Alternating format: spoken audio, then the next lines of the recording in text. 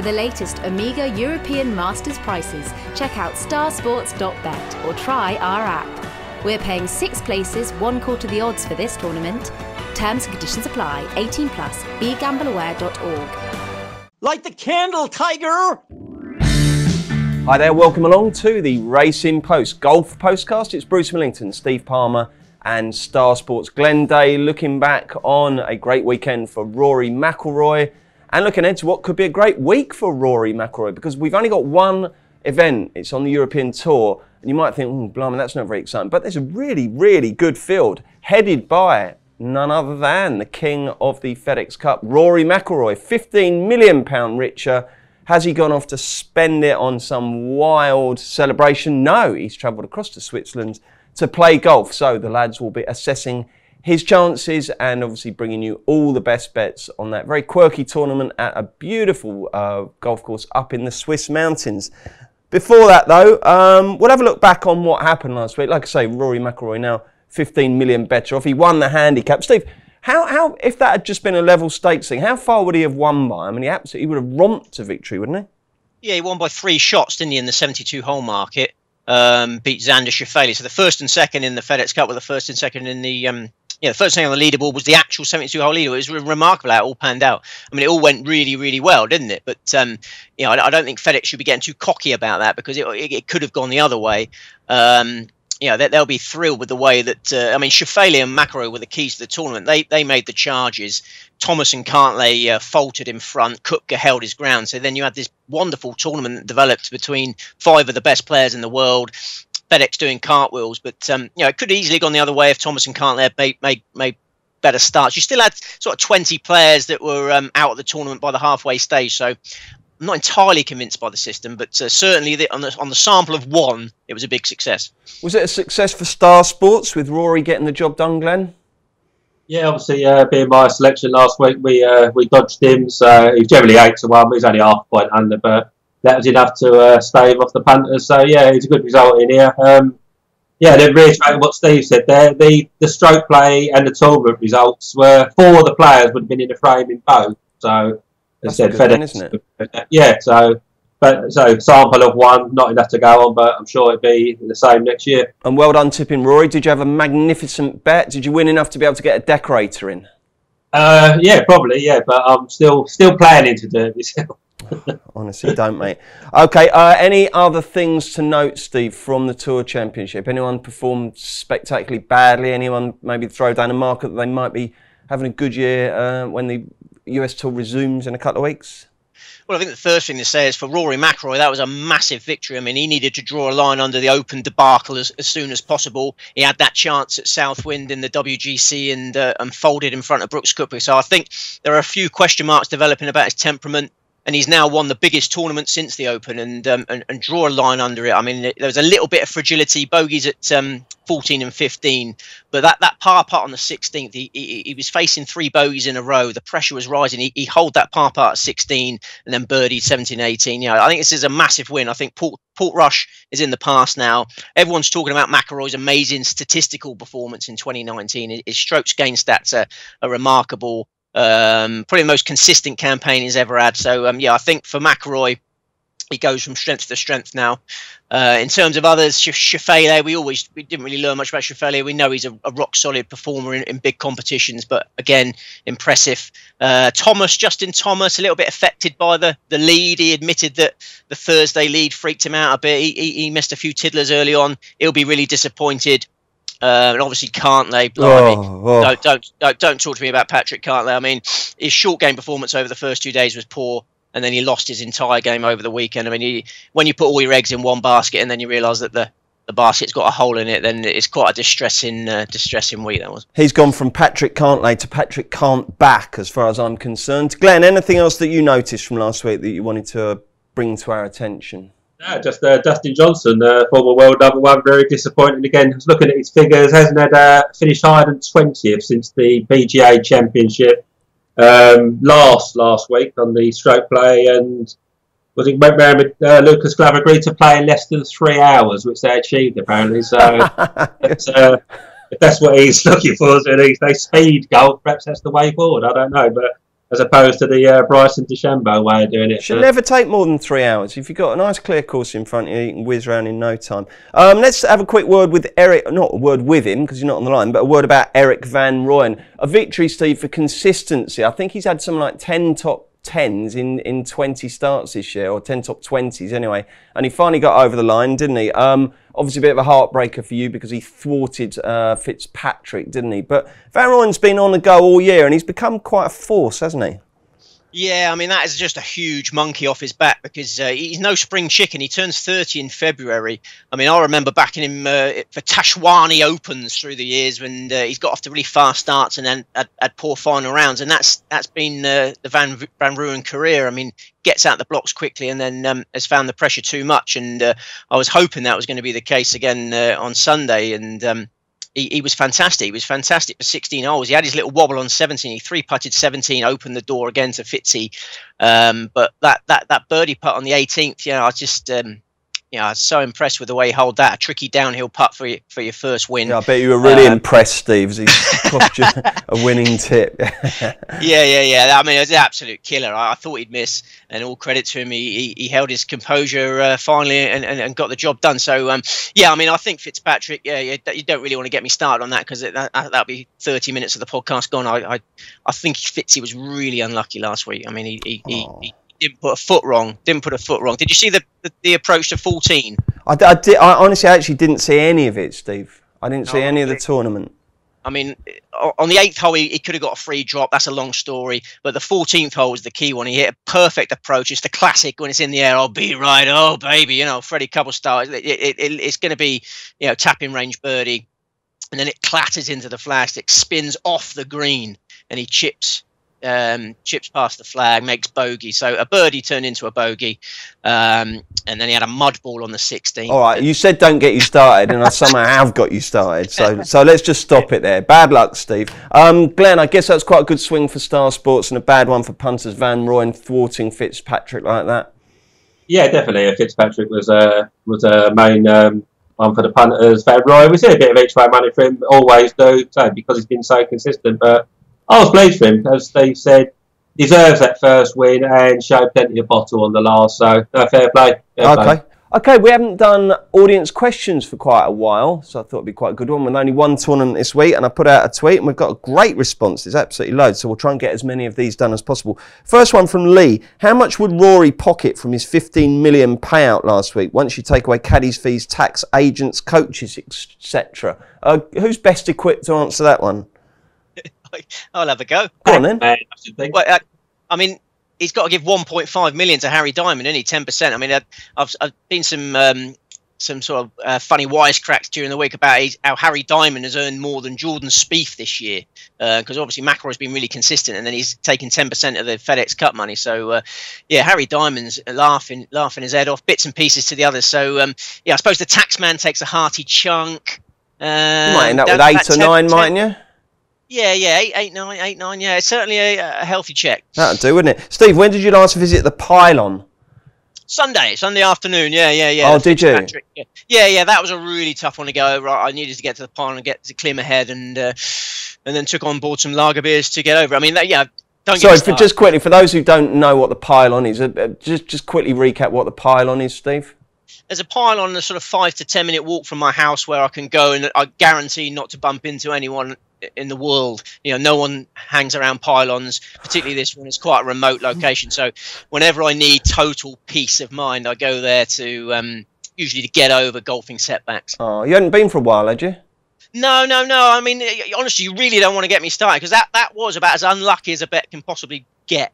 Okay, there you go, Rich. It was last Sunday. Who is the best golfer in the world when they're on their best form, says Owen Collins. Who do you think, Glenn? If there was one tournament, all the good ones are there, say a very fair course for everybody, who would you be backing if they were all on their A game? Well, a month ago, I definitely would have said Brooks Koepka, but now Rory's got the job done, and from being up there, that's what I used to think, so I'd say Rory now, definitely. Okay. Adam says, which golfers have been the biggest disappointment this season, and which was the biggest surprise? Steve, biggest disappointment? Biggest disappointment is probably Cameron Champ, who we thought was going to be an absolute world beater, and still has time to be an absolute world beater. But he got injured at Sawgrass and hasn't been the same player since. So yeah, I'd definitely say him. Was there two questions? I'll ask Glenn. Who's been the biggest surprise for you, Glenn, this season? Who's performed better than you expected? Well, I don't know about surprise as such, but 3 guys we'd never heard of at the start of the year: Matthew Wolff, Colin Morikawa, and Victor Hovland. 3 good youngsters. 2 of them already won on tour. Victor Hovland now got his card. I'm sure it won't be long before he wins. So as a unit, those 3 guys, because we didn't know they were at the start of the year. Well, that's extraordinary, because Pete Selby says, could you ask Steve and Glenn for 3 players on each tour to look out for next year? Could be established coming back to their best, or youngsters like Wolff, Morikawa and Hovland. Extraordinary. So out of those 3, who do you think will have the best year next year, Steve? I think Morikawa will be most consistent, but I think Victor Hovland is the best of the bunch, actually. He's just earned his tour card at Corn Ferry Tour Final. So, yeah, I'd say Hovland is slightly better than the other 2. And then you mustn't forget Justin Suh, who was another star amateur who's expected to make a big impression. He's the one that hasn't done anything yet, but obviously he's the one you get the big odds on. What's his name? Justin Suh, S-U-H. Oh, right, OK. Who do you like best out of the young guns, Glenn?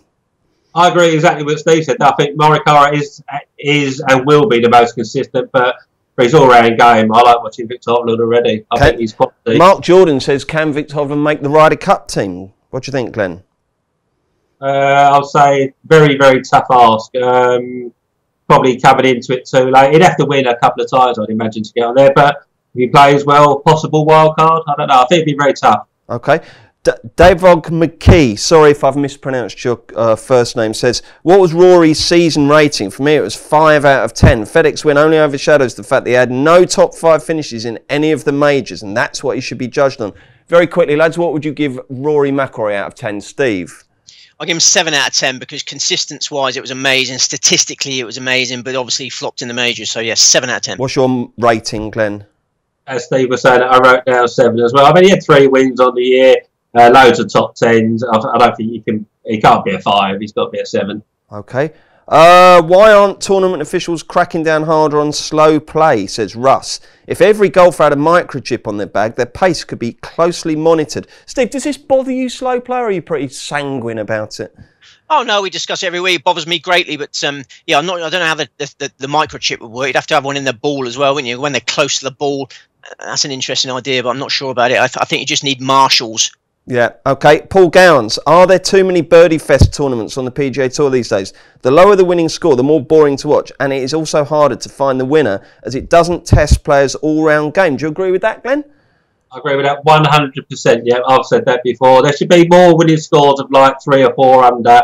It's mainly the US Tour. Obviously, the European Tour don't have so many of them birdie fest ones, but yeah, I agree with that totally. Wes says, Steve, have you embraced the new craft ale phenomenon, or are you an out-and-out lager man? Oh, I haven't embraced the new phenomenon. No, a lot of the craft ales taste disgusting. You get these sort of snobs who think they're so clever because they're drinking the craft ale. I had one the other night with a fella, and you know, he's telling me all about it. Oh, it's gravity based, it's gravity poured, blah, blah, blah. But no, they taste like absolute ditch water, most of them, don't they? Blimey. Grant says, having seen Peters finally get over the line, does Steve think the time will ever come for Matsuyama? He's been a bit disappointing this year, hasn't he?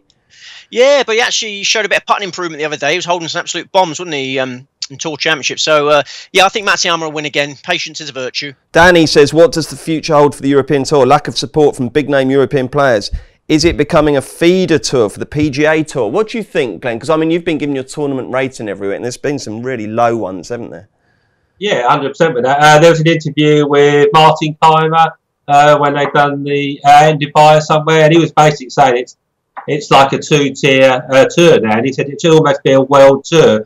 And if it was scheduled, so you had almost stopover points, I'm not sure it particularly worked, but yeah, a feeder for the PGA. It's like second tier in football, same thing. You win a tournament, perhaps you get promoted somewhere along those. But it's definitely going that way, and I'm sure it can happen somewhere along the line. Okay, yeah, absolutely. Okay, a couple of people, including Warren, have been asking about race to Dubai. Who do you fancy, guys? Steve, Warren thinks John Rahm will get it done. Well, yeah, John Rahm. We tipped John Rahm at the start of the year, so yeah, he's in third place. Be pretty confident he could finish the job from there. Yeah. Okay. Why does Steve clutch a ball? Asks Ben. Do you clutch a ball, Steve? yeah. I didn't know you could see. I mean, I clutch. I got a few stress balls that I use, during my working week, and there's my purple ball. Do you remember that legendary it wasn't a ball, it was a cube, wasn't it? Do you remember? In the office? Yeah, it was the blue square cube. And in order to decide who was going to get the tees, this is when we worked on the sports desk, you had to do keepy-uppies with the cube, didn't you? Do you remember? And one who got the lowest score had to get the tees. Yeah, it's not easy bouncing a square, is it? No. Stress balls are fantastic. Yeah, just keep squeezing away. You can't be stressed. Okay, right then. Please could you ask, could Jin Young Ko dominate women's golf like Tiger did years ago? And could Brooks and Rory have a proper dominant rivalry? Glenn, you're our women's golf expert. Well, I put up one once. I really wouldn't be able to answer. I'm not in a position to answer, I'm afraid. All right, okay. Could Brooks and Rory dominate things next year, do you think? No, I just think there are too many top quality players out there. It would never be just about the two. There'll always be other players involved. As you say, with these youngsters breaking through, who knows? They might make it a threesome somewhere along the line. Okay, and both of you from deck, if you could spend a day as any golfer, who would it be? Steve? Tiger Woods, just to have that feeling of knowing you're going to die a legend. Okay. Glenn, who would you like to be? Adam Scott? No, not him again. I'm going to go Rory McIlroy at the moment. Just would it be nice to see your bank balance with 15 million paid in? I think that'd be fantastic. Wouldn't be bad, would it? What effect will their Sunday collapse have on Brooks Koepka? Will it spur him on to become dominant force next season? What do you think about that, Glenn?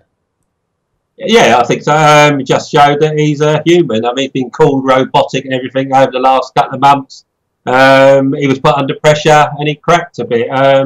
He'll come back, I'm sure. His game's too good to go missing, and I'm sure he'll contend in all the majors again next year. Okay, and finally, Steve, what are your thoughts on the soon-to-be-released Cadbury's Orange Twirl? Do you have a view on that?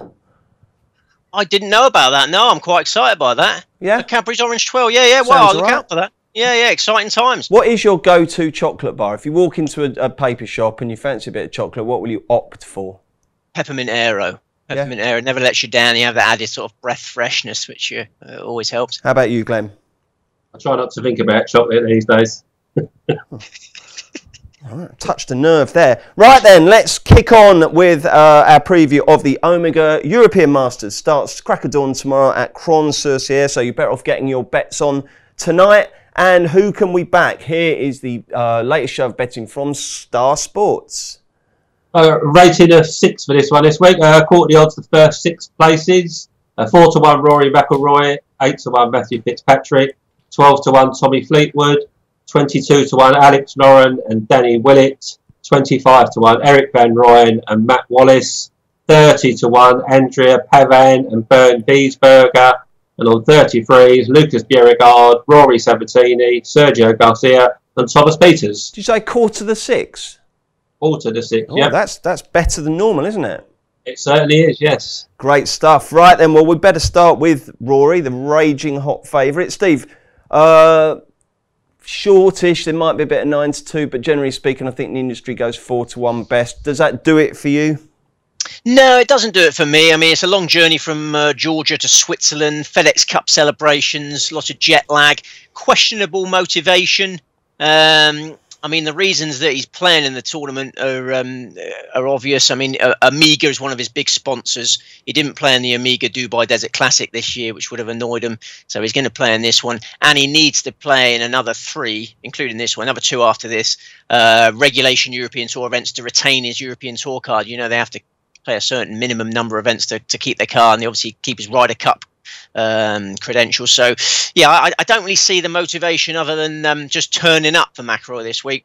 I think he'd go into autopilot. He's got his family with him. I think practice will be on the back burner. There's a few thunderstorms in the forecast as well, so it'll be a bit of a stop-start event, which will make it even more difficult for him to concentrate. So I think all things considered, 4-1 is not that exciting. I can let him win at that price without being too bothered. Glenn, could you see him absolutely romping to victory, or do you share Steve's concerns? Same concerns as Steve, really. 4-1. I can't have him. It's a little step, you know. Only 3 times in the last decade has Rory McIlroy come over to play a Euro Tour event after playing in the US Tour event, and on 2 of those occasions he missed the cut. So it would suggest that, yeah, he's here because of sponsor needs and all that, and he'll perform to some degree, but at 4-1 you can let him go. Have you priced him up to miss the cut? We haven't, no. I might have a little look at that if anyone else. Eh? He will make the cut. You can't say that. In any tournament, anything can happen, Glenn. Why are you so confident? Particularly with your stat. I know, but he will make the cut this week. All right then. Right then, Steve, you are putting up 1, 2, 3, 4 selections. Who's the main man for you? Yeah, 4 selections, and the main man is Alexander Noren, or Alex Noren, as I think he prefers to be called. This is a prolific European Tour champion, coming to the boil nicely now. He finished 12th for greens in regulation in the Scandinavian Invitation last week. He actually hit more greens than Eric Van Rooyen and Matt Fitzpatrick, but he had a cold putter, and putting's been a disappointment this season for Noren, but traditionally his flat stick work is a strength. In the past, he's putted really well at crans-sur-sierre. He was champion there in 2009 and in 2016. Much of the talk this week about Fitzpatrick going for his 3 in a row, but Noren's going for a hat-trick of crans titles as well. The final 3 days of the Scandinavian Invitation provided a real confidence booster. He struggled in round 1, made a double bogey at the 7th, but he closed with 3 consecutive rounds of 67. That's come hot on the heels of 11th place in the Open Championship, 12th place in the WGC in Memphis. So there's been significant signs of life from Noren. He's a 10-time European Tour champion. He made an excellent Ryder Cup debut last year, and he needs a strong end to this season. You talk about McIlroy perhaps not being focused this week. Noren is entirely focused. He's 47th in the world rankings. He needs to finish in the top 50 of the world rankings at the end of the year to book his Masters spot for next year. So crans is crucial to that aim. He's massively course proven there. That 2009 win with his maiden European Tour victory, 4 top 10s in his last 6 crans visits, and his only Challenge Tour victory came in Switzerland as well. So I think everything pointing to Noren at 25-1 being the best value. Oh, that's a very strong case. Glenn, how many are you putting up this week? I've got 4 as well, Bruce. Okay, who's your main man? My main man, I'm sticking the same guy up last week, Andrea Pavan. So keep the faith. Opened up last week in Sweden with a couple of bogeys and a double bogey. He found himself 5 over par after 14 holes. He then played the last 3 rounds in less shots than everyone else bar Matthew Pavon, and he was 1 better than the tournament winner Eric Van Rooyen.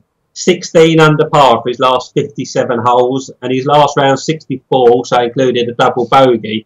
It's an attacking, birdie-making mentality that I like, and if you apply that to crans, I think it's a formula that can work.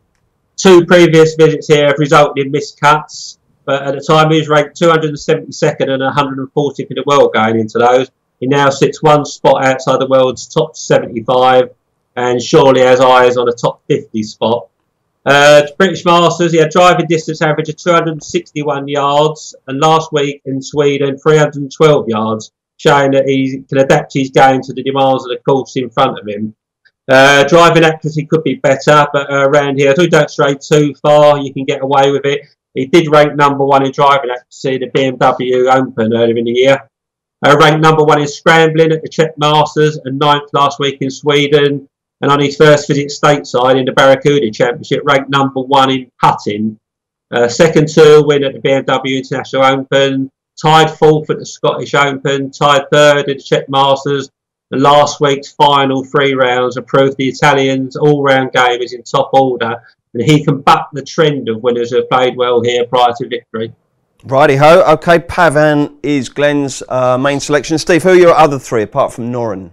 Next best is Alexander Bjork. Another Alexander. He's a bit more serious than Alex Noren. He likes to be called Alexander, likes his full name, and he's a very serious on the golf course as well. The way he goes about his business, very tidy, efficient golfer, strong all-rounder. Lack of driving distance is his only real handicap, but that's not a problem at crans. It's a short course, it's at altitude. He tied with Noren last week in 12th spot in the greens and regulation stats, struck his ball really well, closed with a 64 for 20th place. And like Noren, a more typical putting performance this week would make him a massive runner. He was banging contention on his crans debut in 2017, despite being a European Tour rookie maiden, ranked 127th in the world. He was banging contention, then made some late errors and finished 16th, but a really respectable debut. And then last year on his return, he opened with a 69, really solid first round, and then got food poisoning, struck with food poisoning overnight and had to withdraw. So, I think this course is perfect for Bjork, and he dropped a really huge hint on Sunday. Blimey, who else have you got? And then, 2 more against the field. Lucas Bjerregaard, Denmark's number 1. He's produced some magnificent golf this year on the biggest stages. I mean, he beat Justin Thomas, Henrik Stenson, and Tiger Woods in the match play. He was 21st at Augusta, 16th in both the US PGA and the Open, and he loves crans. He was 9th in 2017 when he was ranked 414th in the world, and then last year he lost a playoff to Fitzpatrick. So Beer Garden, if he brings his major form to crans, is a huge player at 40-1. And then my final selection is Andrea Pavan. Like Glenn, I'm keeping faith with Pavan. I don't think his hot streak is over. He won in Germany, 3rd in Prague, 4th in the Scottish Open. Absolutely buzzing, and that first round 74 was a shock to us and to him. As Glenn says, he got straight back on the bike, and I think he's dangerous anywhere. Okay, both the lads are back tipping Pavan. Who are your other three? He's your main selection, isn't he, Glenn? But who are your other three? Yeah, second one I'm going to pop is Gavin Green, 2017 Asian Tour, the merit winner. Finished second in the co-sanctioned Indian Open that year, and also won the Taiwan Masters. His first season on the European Tour last year, only posted 2 top 10s. Already has 3 this season. Recent form figures: tied 37, tied 8, tied 9, miscut, tied 58, tied 16. Decent nick. He opened the Czech Masters a couple of starts back with an 8 under 64, but disappointingly dropped away. And also started with a 64 in Sweden last week. 71 on Saturday ruined any thoughts of victory, but closed with a nice 65. Carries good memories from here last year, where he finished 12th. Only a final round 72, so he miss out on a place. He's long enough off the tee here to take advantage of all the scoring holes, the short par 4s and the par 5s. Ranked number 1 in driving action at the Irish Open, number 1 in greens in regulation at the British Masters and the Irish Open, and 3rd in putting at the Indian Open and Andalusia Masters. I think he's got the tools to win here. A maiden European Tour victory not far away, but he does have to prove he can put 4 rounds together. Number 3, I'm going to go for Jamie Donaldson. Only played 9 events so far this year following a wrist injury. 4 consecutive cuts in the middle of the season were followed by a 9th place in the Scottish Open, where he struck the ball really well. 5 weeks off, returned at the Czech Masters, where he was a previous winner but missed the cut. But again, another good ball striking week last week was rewarded with a 5th place finish. He's posted 7 top 25s and 3 top 10 finishes at Cran, and had a near miss there in 2011. 3-time Tour winner, 2015 Thailand Golf Championship winner, 2014 Ryder Cup winner, where he famously hit the winning shot in the singles against Keegan Bradley. He won't be bobbing his way around here. But if his iron play is as good as it was in Scotland and Sweden, the 125-1 can see each way back as rewarded. And the last one I go for is the Frenchman, Mike Lorenzo Vera. Won the Challenge Tour season-ending grand final in 2007 when he was just 22, shooting a course record 62 in the first round.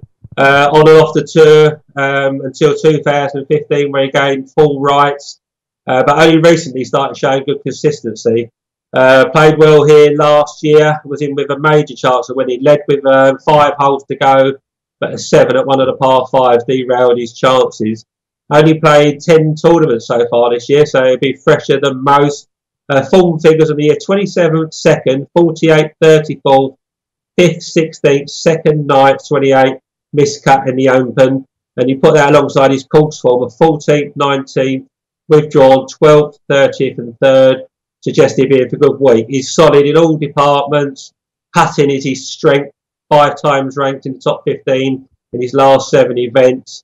And he can enjoy another good week in the mountains. Lovely stuff. Well done, chaps. Right, then let's spin through some of the other leading contenders, because there are some big names this week. We've discussed Rory's chances. The guys are both lukewarm. Glenn, I'd better ask you about Fitzpatrick, because if I ask Steve, he'll start going on about how unlucky he was again last week. Fitzpatrick, can he win it this week and do the hat trick, do you think, Glenn? He definitely can, yeah. I mean, he obviously likes it round here. 2 wins suggest that he did have a bit of luck on his side last year. Obviously, as I mentioned there, Lorenzo Vera giving away shots late on. But again, he's won 8-1, and after disappointment last week, definitely leave him alone. Steve, did you have a good look at Tommy Fleetwood at around about 12s? Yeah, a little bit flat in the playoffs, very underwhelming crans record, and again, like McIlroy, motivational reasons are not obvious. You know, I suppose you could say race to Dubai, but I can't see Fleetwood being at full throttle for this. Basically, for the elite, the next big tournament is the B&W PGA Championship at Wentworth, and I feel like this is the sort of time, if you've got to test any equipment, now's the time to do it, and then get yourself ready for Wentworth. Okay, we've seen signs that Danny Willett is close to a return to form. Glenn, might that continue this week? Yeah, definitely. Another good form here. Previous winner as well. The game's definitely getting better. Sixth at the Open. Chances at say 22, 25 to 1. Yeah, could be a decent bet. Steve, I see you describe in the Racing Post today Matt Wallace is the feisty Londoner. What can he do here?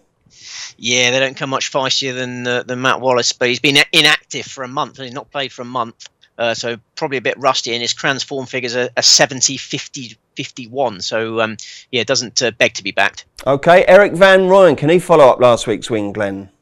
No. I think it's virtually impossible. First-time winners, habitually, for me, they missed the cut upon him. But he'd be my bet to miss the cut this week. As much as I like him, he's consistent. But I think you have a big letdown emotionally. Once you've got over the line, he's turning. I think you should always have 2 or 3 weeks off, personally. I'd be more at the other end. Okay. He doesn't chip very well, does he, Glenn? His major weakness is chipping, and you need to scramble well at crans. Very small greens, upturned saucer greens are very unreceptive. So there'll be a lot of chipping this week for everyone, and he's not very good at that. Okay, Steve, talking about feisty, I mean, Sergio Garcia, one of the audience questions earlier was who's been a disappointment this year. I mean, he's completely gone to pot, hasn't he, the man? Yeah, since the Masters, he's been terrible, and his behaviour has been rather poor as well. And he's been smashing up tee boxes and throwing clubs at his poor old brother, who's been his caddy. I don't know what's going on. He likes it here. He's got a home in crans, so he should feel nice and relaxed at crans. He's got a half decent record, not a regular player in the event, but I don't know. Big old price for Sergio, isn't it? Of course, he knows well, but. I don't know if I can trust him mentally. He's a complete head case, isn't he? If he wins, will you kick yourself, do you think, or will you just accept that there's not enough recent evidence to back him? Is there? No. I won't kick myself. He wasn't the last name off. I'll only kick myself if the last name off. Yeah, your Austrians are quite hard. Who's the last name off? Wiesberger. No, Matthias Schwab was the last name off. So both the Austrian. I'm surprised we haven't got a Wiesberger mention out of Glenn yet. Obviously an Austrian playing in the Alps there. So I think Wiesberger and Schwab will be quite difficult to get off your staking plan. Okay. Anyone else you think we should be back in top 20? Someone who might outrun their odds, Glenn? Anyone? No, no one else for me. Just sticking with my 4. Okay, well, let's recap who those 4 are. It's the European Masters. You need to place your bets before you go to bed tonight because they tee off at 6:40 a.m. on Thursday. Steve Palmer, your selections are? Alex Noren, Alexander Bjork, Lucas Bejerigard and Andrea Pavin. And Glenn, who do you fancy? Andrea Pavin, Gavin Green, Jamie Donaldson and Mike Lorenzo Vera. Okie dokes. Right then, what's happening, Steve, between now and, what's happening over the next few days? You're just going to get your head down and enjoy some golf. It must be nice when there's only one tournament for you, isn't it? It means you only have to watch 8 hours of golf rather than 16 in a day. No, that's it. I got a very tricky weekend. I got my wife's granddad's 90th birthday party on the Saturday afternoon. So, I got a long drive with a 3-month-old in the car, and he hates the car. And a 4-year-old daughter also gets very bored extremely quickly. So, big challenges over the weekend. I need my golfers to play well to keep spirits up. Oh, blimey. Glenn, anything good happening to you? No, I'm off on Thursday, so it'll be an afternoon on the sofa. I love this tournament, so watching that. And then it's my mum's birthday at the weekend, so... What are you going to get her? I haven't thought about it yet. Well, think about it now. What are you getting her? I've got no idea, Bruce. No idea. Okay. One of those new Cadbury's chocolate 12 things. Oh, they orange 12. Orange 12, yeah. Job done. Perfect. Okay, Dave Clark is in the chair next week when he and the guys will be looking ahead to the Porsche European Open in Hamburg. We've got a football postcast on Thursday, and I will be here with Keels and various other judges to look ahead to the racing this weekend. That's out on Friday, so plenty of great postcasts. Hopefully we'll see you again next Wednesday for another Racing Post Golf Postcast. For the latest Amiga European Masters prices, check out starsports.bet or try our app. We're paying 6 places, 1/4 the odds for this tournament. Terms and conditions apply. 18+. BeGambleAware.org. Give them the hole!